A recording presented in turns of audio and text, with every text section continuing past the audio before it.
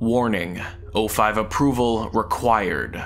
The file you are attempting to access is available to personnel with level 4-4001 clearance only. This clearance is not included within general level 4 security protocol. By scrolling down, you acknowledge your consent to exposure to a known cognitohazardous image. Scrolling down without proper inoculation will result in serious consequences. Attempting to access beyond this point without clearance is grounds for termination of Foundation employment and cancellation of all educational, medical, retirement, and mortality benefits. In the event of incapacitation or worse by the cognitohazard below due to lack of inoculation and thus an attempted unauthorized access, this console will become inoperable and automated viral agents will disable access to your Foundation account, bank accounts, social media, emails, and any other aspects of your online identity. In the unlikely event of survival, security personnel will be dispatched to detain you and escort you to a secure site. You will be interrogated under truth-extracting memetic agents, then likely terminated. Consider yourself warned. Cognitohazard loading.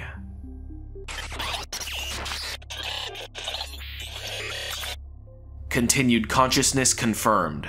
Retrieving file. Welcome. Alexandria awaits. Item number: SCP-4001. Object class: Safe. Special containment procedures. SCP-4001 is secured within a reinforced concrete bunker disguised as a warehouse, constructed for its concealment in the city of Alexandria, Egypt. The block surrounding the warehouse has been purchased by the Foundation, and the buildings upon them are currently rented out to a number of businesses and private individuals to help maintain the facade. All civilians and non-cleared staff attempting to enter the warehouse are to be turned away.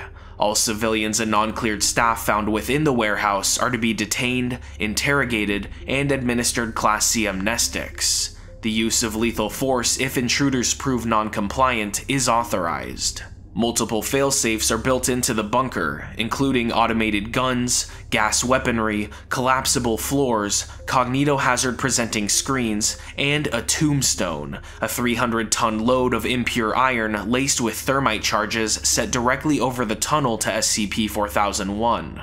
Footnote 1.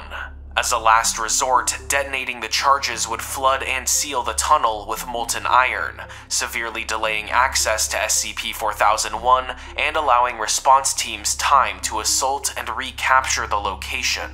In extreme cases, the load of iron would also serve to protect SCP-4001 from damage if a nuclear detonation over the location becomes a tactical necessity. In the event of a large hostile assault against SCP-4001, all available teams are to be deployed to defend SCP-4001. Additionally, the deployment of SCP,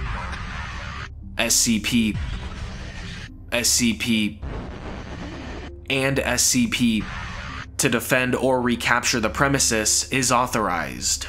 Entry to SCP-4001 is restricted to Level 4 and above researchers with permission from the O5 Council. Open flames are strictly forbidden within SCP-4001, as are firearms or bladed weapons of any kind. Writing utensils of any kind may only be brought inside SCP-4001 with a majority vote by the O5 Council. Breach of these conditions could result in a CK-class restructuring scenario or an XK-class end-of-the-world scenario. Description: SCP-4001 consists of a tunnel leading down to an antechamber connecting to a staircase which descends 15 meters below ground. Footnote 2. Titanium and tungsten security doors have since been constructed within the antechamber. The staircase emerges from a tower into a large room stacked with bookshelves. Footnote 3. Attempts to dig into SCP-4001 from outside have resulted in digging past its expected location, indicating that SCP-4001 exists within an extra-dimensional space. The tower itself terminates 12 meters above the ground, rather than appearing to connect to any roof.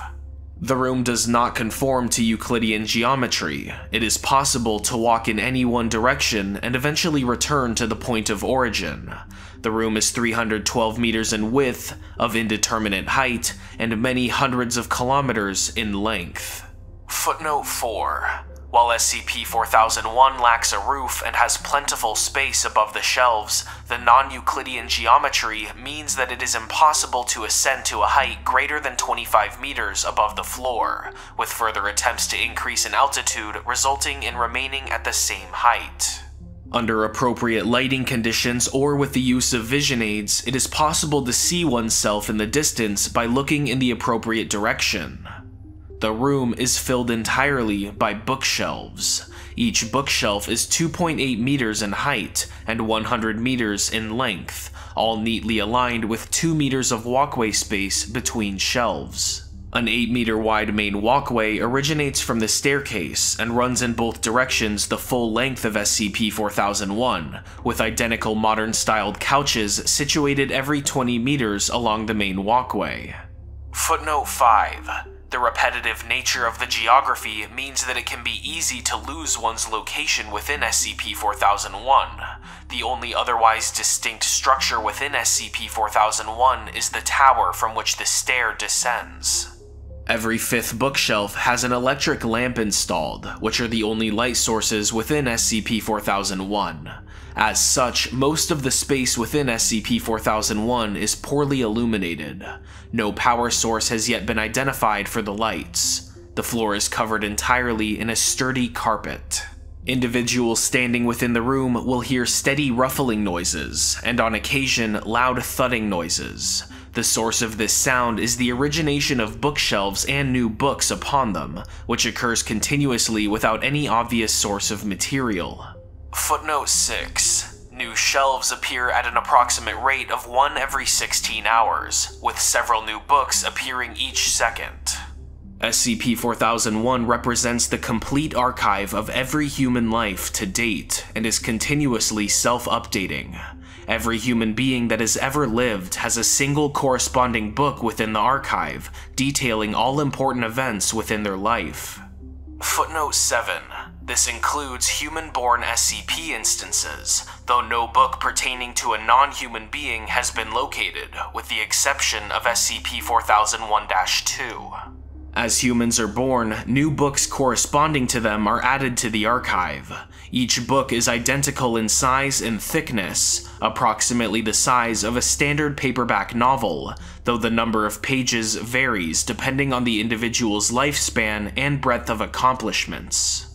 Footnote 8. The exact dimensions of every book, regardless of the number of pages, is 12 by 20 by 2 centimeters.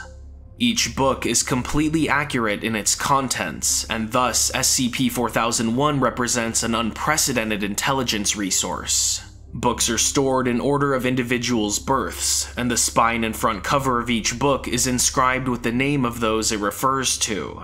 Each book is written in a language which is unlike any existing language known to the Foundation, while simultaneously being completely comprehensible to any literate individual reading it.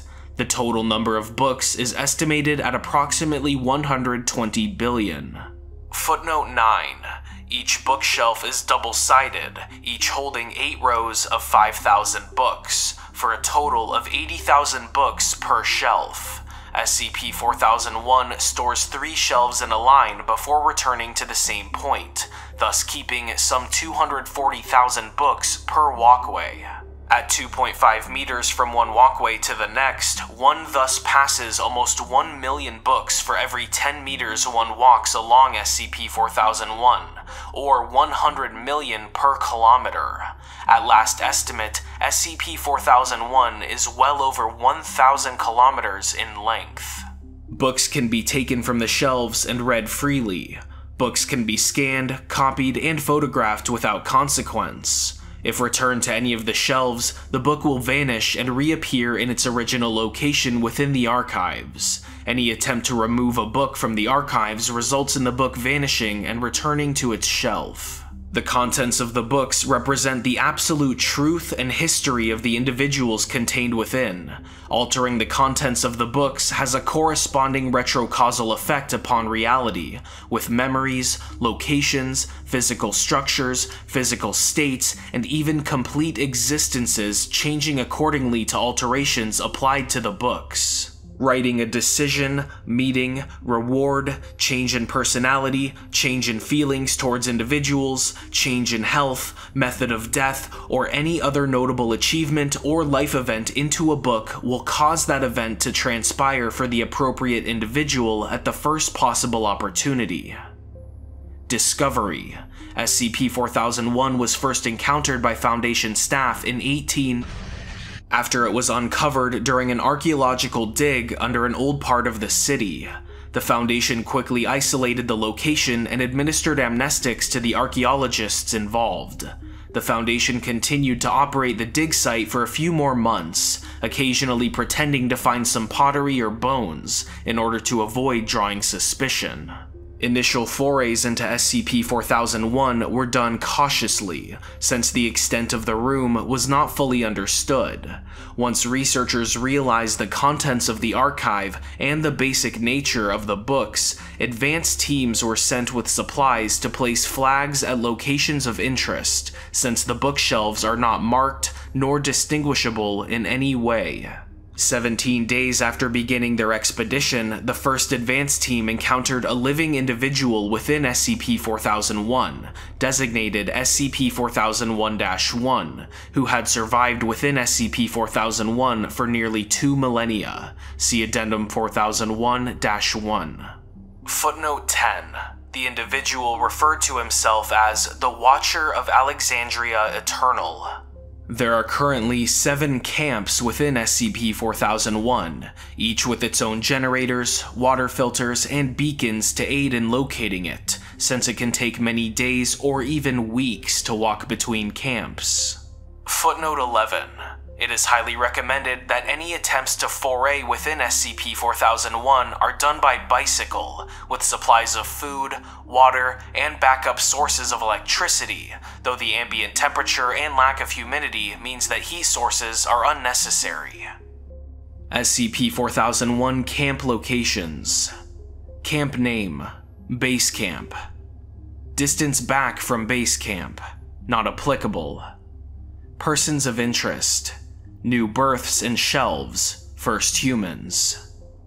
Camp Name: Camp B. Distance back from Base Camp: 20 kilometers. Footnote 12.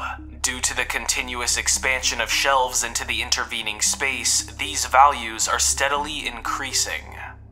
Persons of Interest: First birth in the year 2000. Camp Name: Camp C. Distance back from Base Camp: 130 kilometers. Persons of Interest: Albert Einstein. Camp Name: Camp D. Distance back from Base Camp: 250 kilometers. Persons of Interest: Leonardo da Vinci. Camp Name: Camp E. Distance back from Base Camp: 430 kilometers. Persons of Interest: Charlemagne. Camp Name: Camp F. Distance back from Base Camp: 600 kilometers. Persons of Interest: Marcus Aurelius. Camp Name: Camp G. Distance back from Base Camp: 970 kilometers. Footnote 13. If walking forward from Base Camp to Camp G, the distance is approximately 200 kilometers. Persons of Interest: Founders of Ur. The oldest of books are estimated to correspond to human births dating back approximately 75,000 years. Footnote 14. None of the books contain references to dates, with very few referencing named locations, making identification of specific locations or time periods difficult. Such books, if entitled at all, are entitled with positions within society rather than proper names, such as Firebringer, Hunter, Chief, Mother, or Friend Killer. Regardless of age, all books appear to be in the same condition as the newest books. Analysis of the earliest of books seems to support the human population bottleneck theory, with the vast majority of the earliest books representing individuals completely disconnected from those found in other books. Footnote 15. The human population bottleneck theory. Around 75,000 BC, the Toba supervolcano in Indonesia erupted, with several impacts on global climate.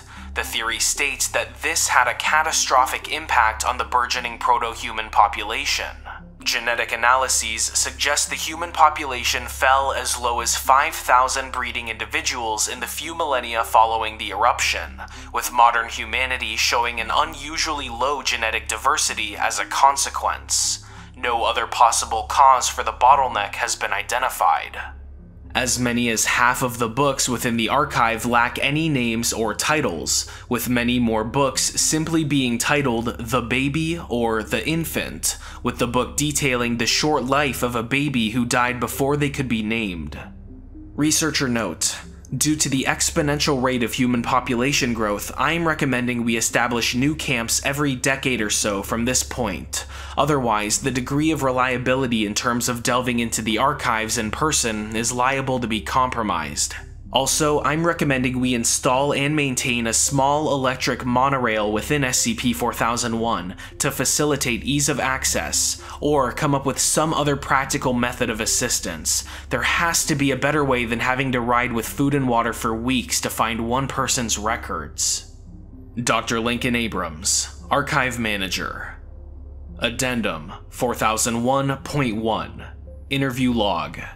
The following interview was conducted with SCP-4001-1, the man found living within SCP-4001. Initial processing of SCP-4001-1 proved difficult, since he spoke no modern languages, and no Foundation staff on site could fluently speak Ancient Greek. The interview was performed within SCP-4001, since the subject's extreme age had left him quite infirm. The interview has been translated from Ancient Greek. Interviewer: Dr. Gabriel Kodopoulos. Interviewee: SCP-4001-1. Begin log. Dr. Kodopoulos. For the record, this is Dr. Gabriel Kodopoulos, Foundation researcher and anthropologist, interviewing an unknown man found within SCP-4001. At this point, Dr. Kodopoulos switches to Ancient Greek. Greetings. My name is Philosopher Kodopoulos. I'm an anthropologist. I study ancient civilizations. SCP-4001-1. A philosophical scholar or a tomb robber? You know not the danger of this place, invader. If you disturb the shelves, you will be cursed. A little of both, to be honest, though I am no invader. And I seem to be fine reading the book so far. Do you have a name, SCP-4001-1? Why have you disturbed Alexandria? Who are you invaders with?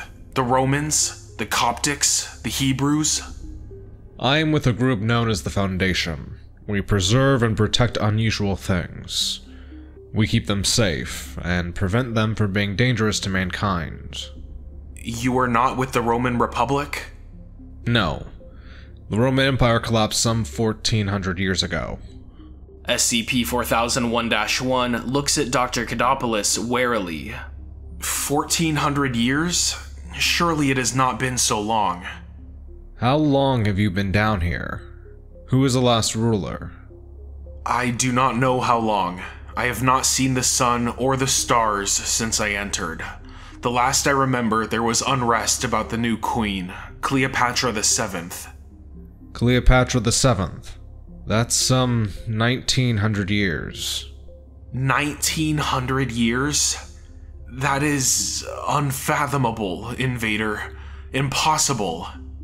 SCP-4001-1 is silent for a few minutes. You say you have read from the shelves and partaken of the sacred knowledge?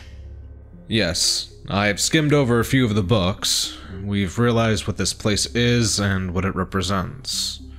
The team that encountered you was searching for the book of someone famous, and planning to establish some bases in here. You have read the sacred texts and not been judged? Perhaps your incursion is not a violation. My name was Theopolis. I am the Watcher of Alexandria Eternal. She is the most important thing in the world. Alexandria Eternal? You mean this place?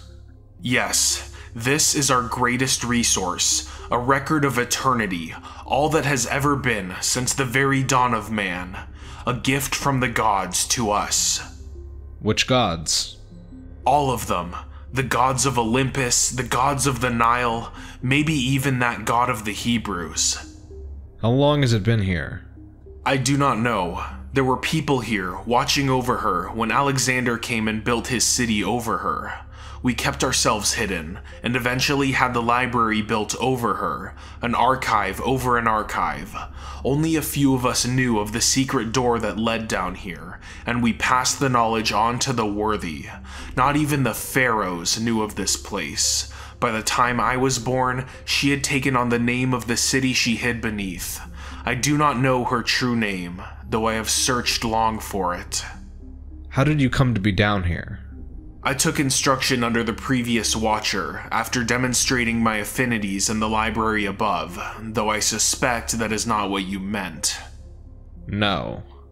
The Romans came on their ships. They came and burned in their conquest, and the flames spread to the library.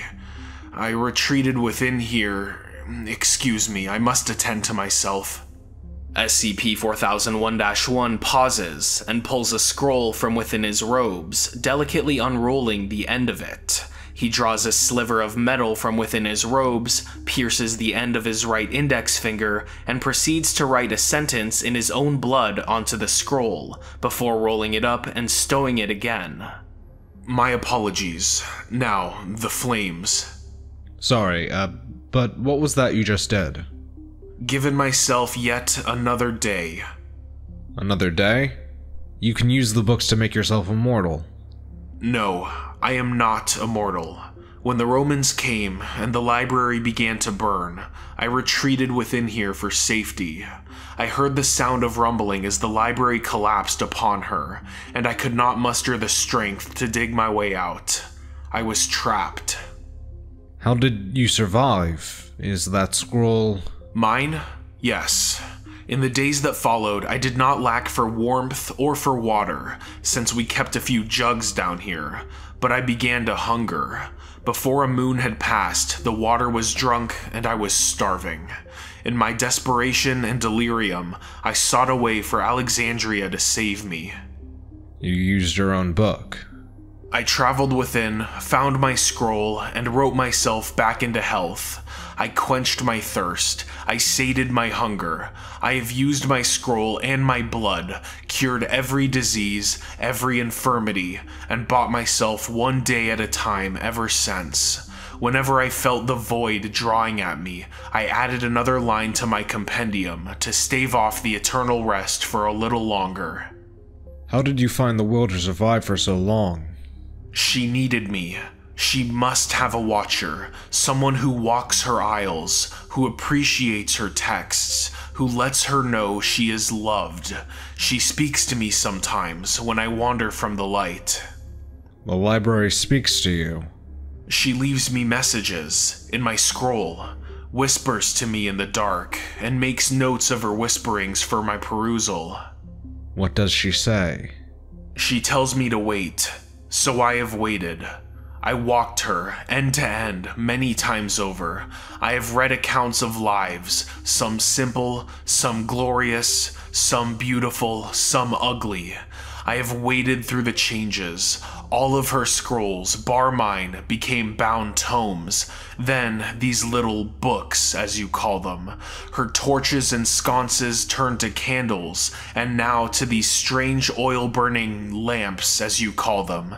And her woven benches became these leather-bound and pressed oddities. I waited for so long, waiting for someone to show up and tell me my task had not been in vain.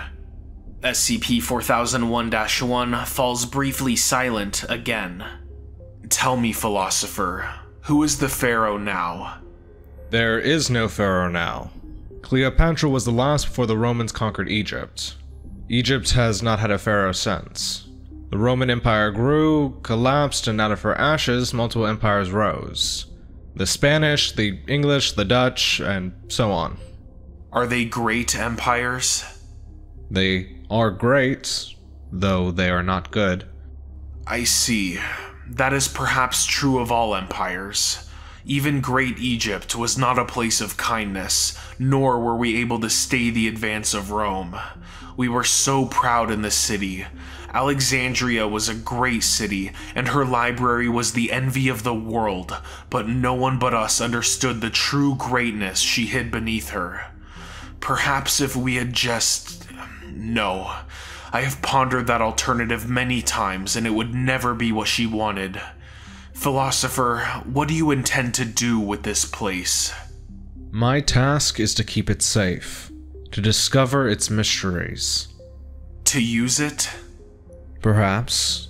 Cautiously if we do, and only if necessary. I've already read some books, and I understand the potential. These empires you speak of, they must never find this place. They would exploit her without thought. We are taking steps to ensure that it remains hidden. Good. Good. Philosopher, would you do me a kindness? I can make no promises. I would simply like to see the sky again. It has been 1900 years since I have seen the stars. 1900 years since I've seen the sun. It is eternally dark down here. There is no roof but the black void, and what light she gives us barely stretches the length of a shelf. I shall make a request to my superiors. Thank you, Watcher. End log. Notes. SCP-4001-1 was granted permission to leave SCP-4001. With the assistance of Dr. Kadopoulos, he was taken up the stairs to the surface on a clear night. He spoke briefly with Dr. Kadopoulos during his time on the surface, died shortly after sunrise, and was buried in a small grave outside the city. Dr. Kadopoulos maintains that he spoke of nothing of consequence in his final hours, and has not been persuaded to divulge otherwise. Addendum 4001.2 Testing Logs. All tests were authorized and overseen by senior researcher Dr. Waylon Henricks, with the assistance of Dr. Avon Travers. Test Subject D0546, a healthy 35-year-old male. Procedure. Book pertaining to D0546 was located.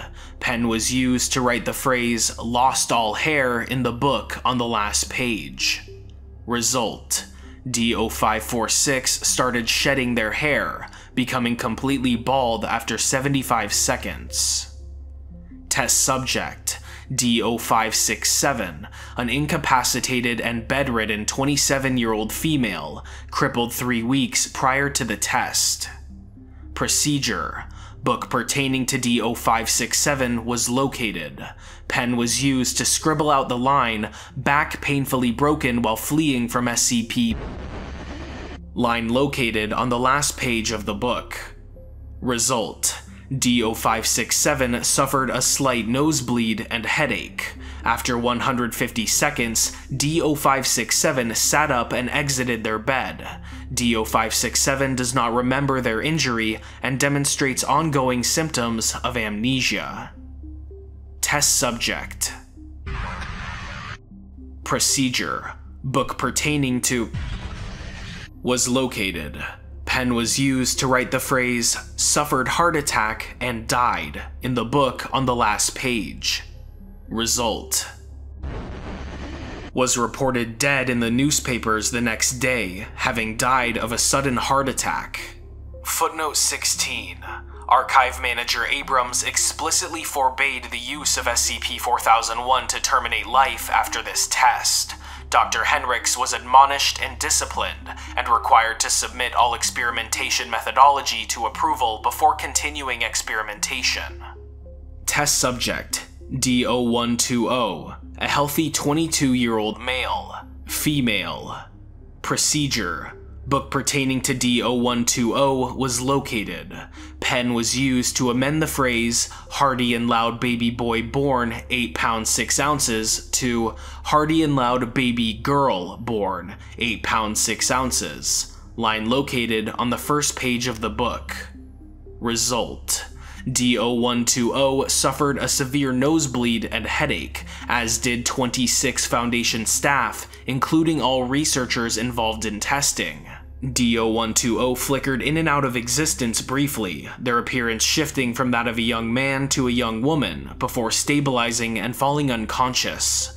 D0120 was administered first aid and Class A amnestics. Notes from Dr. Henricks. D0120 has since shown gender dysphoria, continues to identify as a male, and has requested genital reconstructive surgery. Test subject, D0245, a 45-year-old male with a history of sexual assault. Procedure. Book pertaining to D0245 was located. Book pertaining to one Maria Hermes, years of age at death, was located. Pen was used to scribble out the line, "callously stalked, brutally, and slowly Maria Hermes." Line located on the second last page of the book. Result. D0245 suffered a severe nosebleed and headache, as did 7 Foundation staff, including all researchers involved in testing. D0245 then disappeared, leaving no physical evidence behind. Both books also immediately disappeared and returned to their places upon the shelves. Details of the books after the edit have changed. D0245 was later tracked down and found to have died 3 years prior in a violent altercation. Maria Hermes was found to have died in a car crash 3 days after the event originally happened. Notes from Dr. Henricks. Her untimely death is unusual here. Possible Schmidt-Lerman effect in play? Footnote 17. The Schmidt-Lerman effect is the tendency of retrocausally altered timelines to replicate events from the original timeline far more closely than would otherwise be expected under the butterfly effect, presumably to avoid catastrophic chronological paradoxes. Test subject. Researcher Dr. Claire Williams, 32, suffering from third-stage lymphoma. Procedure. Book pertaining to Dr. Williams was located. Pen was used to write the phrase, "was spontaneously cured of cancer," on the last page. Result. Dr. Williams showed immediate signs of recovery and better health. Notes from Dr. Henricks. Lymphoma symptoms returned 7 months later. Test subject. Henry Adams, a fictional man whose life story was written into a book matching the style of those found within SCP-4001. Procedure. Book pertaining to Henry Adams was collated, then inserted onto a shelf inside SCP-4001, pertaining to the expected location for his chosen birth date. The book detailed an ordinary life, healthy constitution, complete lack of any connections to any historically, politically, or culturally significant figures, and culminated in a line explaining his appearance within SCP-4001. Result. A semi-opaque, red-haired man appeared in SCP-4001, showing signs of disorientation. After 3 minutes, he curled into a ball and began rocking back and forth before vomiting blood. Meanwhile, the book placed into the shelf rapidly began adding lines, detailing multiple tumors, mass organ failure, and instances of necrosis all across his body. Henry Adams died 110 seconds later, confirmed by the line in the book, "died horribly, agonizingly, and justly from his organs doing what they were always meant to do." 24 hours after the book was added to the shelf, it disappeared and has not been seen since. Notes from Dr. Henricks. We are not trying that again. I am deeply wishing this place had its rules posted clearly, like every other damn library in the world. Also, are the books mocking us? Test subject, D0900, a healthy 22-year-old male. Procedure. Book pertaining to DO-900 was located. DO-900 was given a lethal dose of morphine and expired after 45 minutes. Immediately upon the line, "died through cruel and unnecessary morphine poisoning" appeared in the book, the phrase "morphine disappeared from system resulting in spontaneous resuscitation" was written after it. Result: DO-900 coughed violently and regained consciousness. DO-900 was administered Class B amnestics. No behavioral or physiological consequences were noted, though DO-900 tested lower on cognitive tests after the experiment, possibly due to damage caused by anoxia to the brain. Test subject: DO-989, a 43-year-old female killed in SCP containment breach 3 days prior. Procedure: book pertaining to DO-989 was located. Pen was used to scribble out the line, "fatally struck, torn in half, and crushed by rampaging monster." Line located on last page of the book. Result: DO-989 reappeared immediately in D-Class quarters. DO-989 did not respond to any questioning regarding their state of being or memories, nor did application of Class A amnestics result in any change in demeanor. DO-989 suffered from severe headaches for 8 days afterwards, and showed moderate disorientation for a further 15 days before committing suicide. The only words spoken by DO-989 for the entirety of the time period were, "Send me back, let me go." Test subject: researcher Dr. Claire Williams, 33, suffering from second-stage lymphoma. Procedure: book pertaining to Dr. Williams was located. Pen was used to write the phrase, "was spontaneously and permanently cured of cancer and all other diseases" on the last page. Result: Dr. Williams showed immediate signs of recovery and better health. Notes from Dr. Travers: Dr. Williams has remained in remarkably good health for 2 years before mild lymphoma symptoms returned. She's gonna need to keep doing this, it seems. Test subject: DO-323, a 29-year-old male killed in SCP containment breach 28 days prior. Procedure: book pertaining to DO-323 was located. Pen was used to write the phrase "returned back to life" on the last page of the book. Result: DO-323 reappeared immediately in D-Class quarters, suffering from cerebral hemorrhaging. DO-323 died 13 minutes later, with such information being confirmed within their book.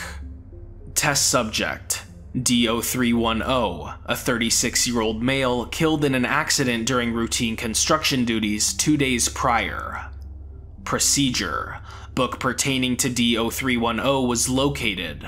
Pen was used to write the phrase, "returned back to life in full and proper health, free from all infirmities physical, physiological, and psychological" on the last page of the book.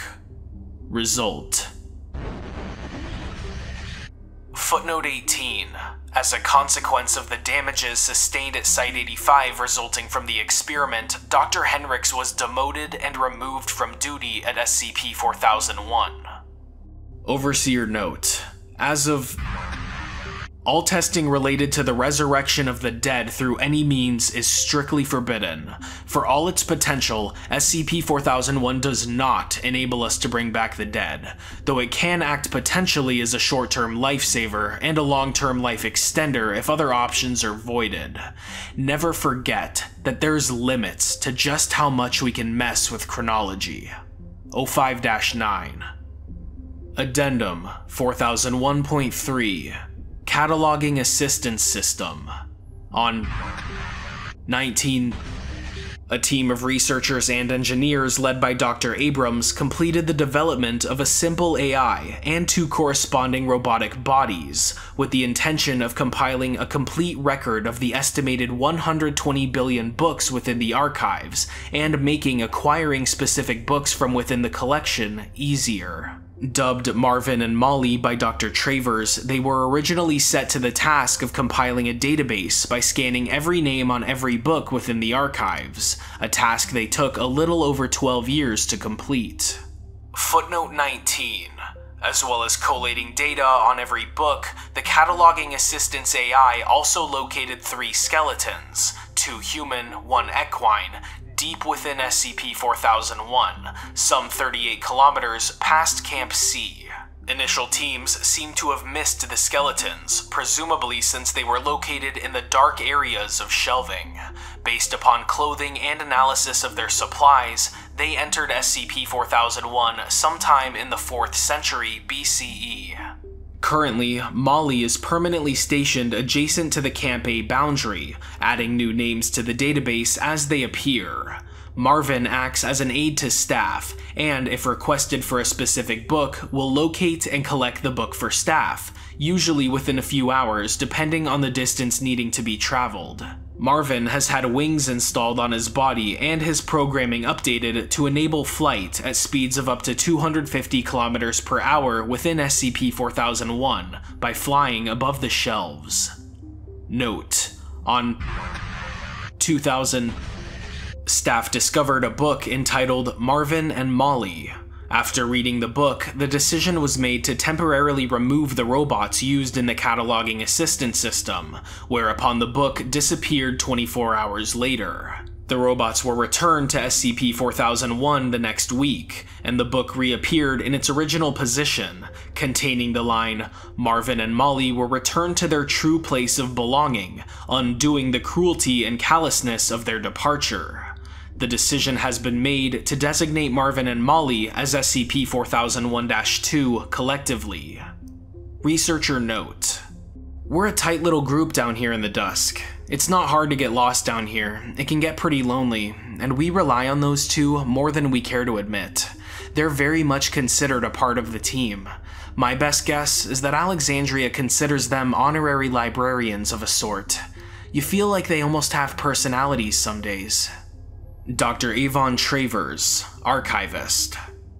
Addendum 4001.4, Incident 4001-F. On entered SCP-4001 and requested that Marvin collect a specific book for them. They had received appropriate clearance to enter the site, but not to perform any experimental procedures. 7 hours later, 43 other Foundation staff suffered from nosebleeds and complained afterwards of severe headaches, prompting a response team to enter SCP-4001, whereupon was found standing alone in the shelves, disoriented with a nosebleed and a book at their feet. They were escorted from the premises and detained for questioning. The book in question referred to one Dr. Junifer Peters, the contents detailing a number of successful missions within the Foundation and multiple promotions to the rank of, as well as a romance, falling out, and eventually a spiteful rivalry with. The first page of the book had been torn out. An immediate attempt to repair the book was made using materials on hand, a needle and spool of thread. The attempt was temporarily successful. An unidentified woman appeared spontaneously in Foundation headquarters, flickering in and out of visibility and alternating between confusion and disorientation and screaming in panic. She disappeared completely after hours and has not reappeared since. After the event, Foundation records were searched. No documentation relating to a Dr. Junifer Peters was found, nor could any Foundation staff recall ever meeting her.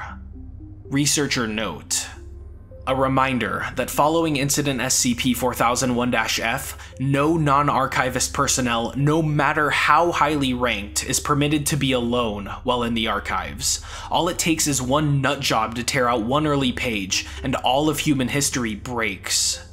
Dr. Lincoln Abrams, Archive Manager.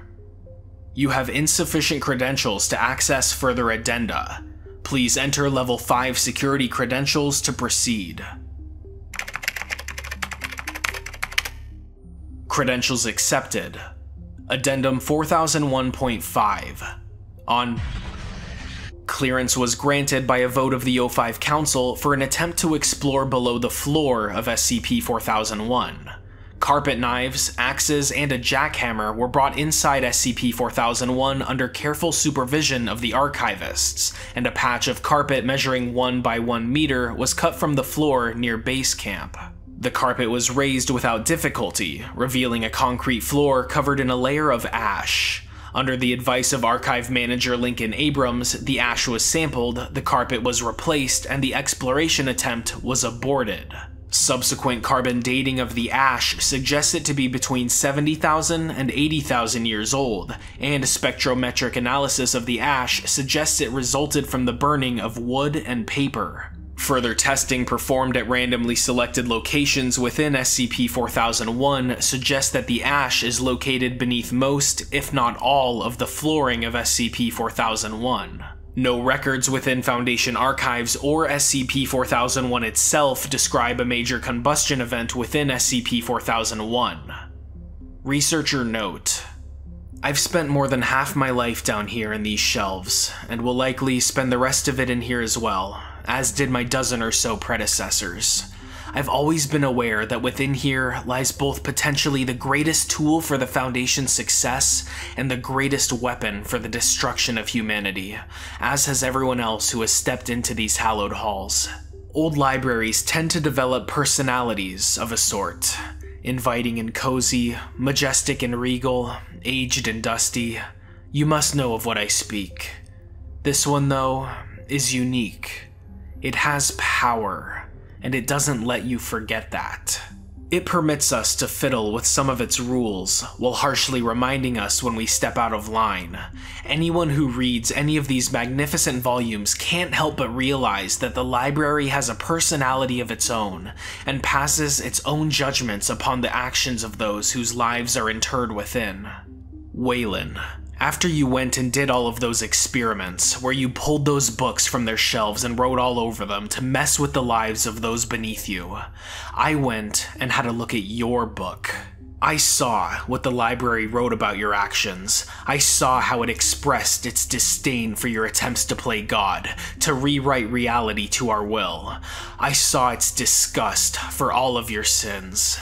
Yes, Waylon, I now know every dirty little thing you've done, but more importantly, so does this place. It considers you arrogant, and it looks down upon you, with far more disdain than I could ever muster. Yes, I've read my own book too, and Avon's, and the book of nearly everyone who has worked down here. On the whole, I consider the plentiful judgment levied upon myself and the rest of us fair. The library judges not just actions, but intentions, and it knows intimately how much the rest of us care for it, and how much we've tried to ensure it isn't abused. Never forget that this place is permitting us to be here, and never forget to respect it, lest Alexandria could doom us all. Dr. Lincoln Abrams, Archive Manager, Watcher of Alexandria Eternal.